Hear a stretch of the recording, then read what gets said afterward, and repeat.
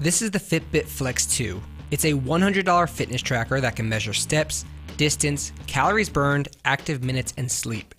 It doesn't do as much as other Fitbits, but I still really like it. Here's why. It's swim-proof, and that's a big deal. This is the first Fitbit you don't have to take off when showering or swimming.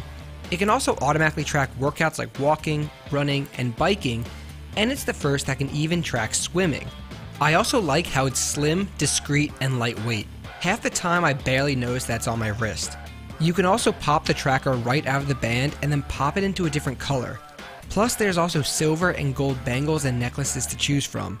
This is the most stylish and versatile Fitbit yet. And while there are cheaper trackers out there, I still find the Flex 2's price pretty reasonable at only $100. But here's where it falls short. There's no display, so instead it uses vibration and 5 tiny LED lights to tell you how close you are to reaching your step goal, to remind you to move, and to alert you to incoming calls and text. But it can get confusing, especially if you forget what exactly each light means. I'm also not impressed with battery life. I got just under 5 days, which is good, but given the lack of features, I was expecting a week or maybe more. But overall, the Flex 2 is still a good tracker for anyone who wants a simple, discreet, and waterproof fitness tracker. Plus, the Fitbit app is one of our favorites. It's easy to use, and there's a good chance your friends are already using it. For more information on the Fitbit Flex 2, be sure to check out cnet.com.